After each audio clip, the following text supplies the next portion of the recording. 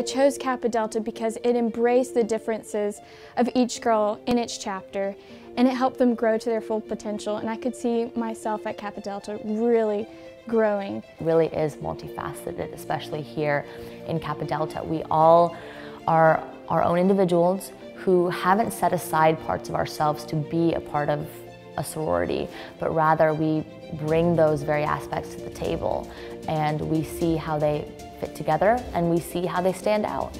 During recruitment, I didn't have to focus on the conversations. It could just happen naturally. And I really felt home here. And when I had to decide, the choice was really easy. And I was so happy to run home the next day. It was the best feeling.